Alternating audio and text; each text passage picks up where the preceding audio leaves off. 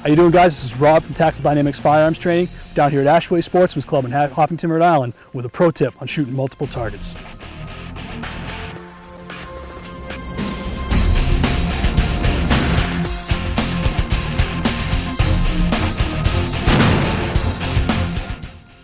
Alright guys, one thing you should train for is being able to engage multiple targets within a short distance, a short period of time.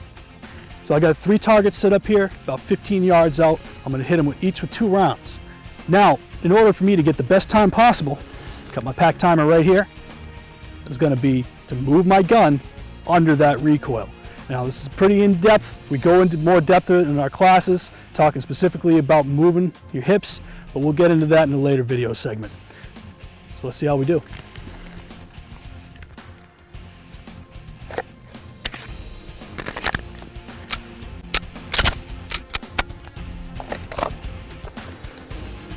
Set our timer up, random delay.